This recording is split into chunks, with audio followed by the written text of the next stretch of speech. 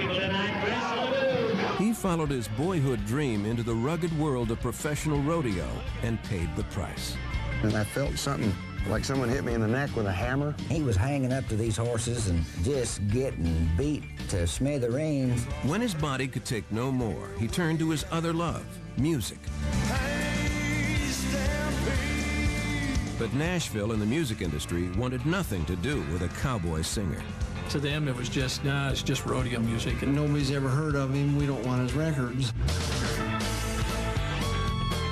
Spurned by Nashville, he reinvented the singing cowboy and showed a generation of cowboy wannabes how to rock the house. Everything you see that works for us on stage probably came from Chris LeDoux. We stole Chris LeDoux's show. But after conquering every challenge placed in his path, he had one more to face. This one would be the toughest ever. Here's this guy that's a man's man that you think nothing is ever going to happen to, and he's a month away from dying.